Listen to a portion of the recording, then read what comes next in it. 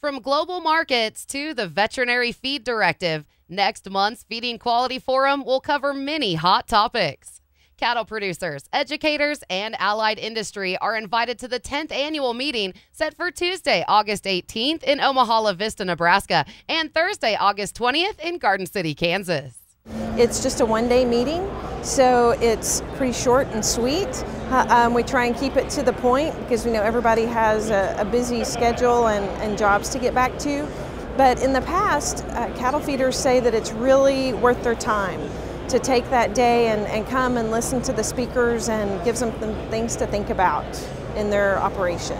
Early bird registration by August 3rd is just $50 and includes a certified Angus beef brand lunch honoring Industry Achievement Award winner James Herring. Cattle feeders do a lot of networking at our meeting, and a lot of times over lunch I hear them say, oh, you're having that issue too. So it's a good time to bounce ideas off of each other.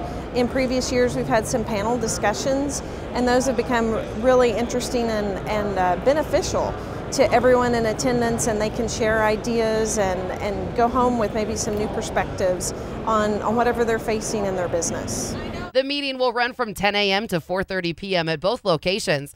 Other topics on the agenda include a risk management panel, heat stress mitigation strategies, current nutrition trends, and co-products. Every year we try and customize our topics on really what cattlemen and cattle feeders in particular are facing in the industry.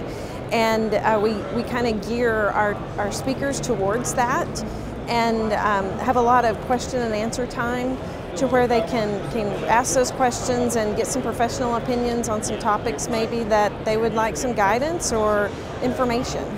For more information or to register, visit www.feedingqualityforum.com. I'm Cindy Campbell.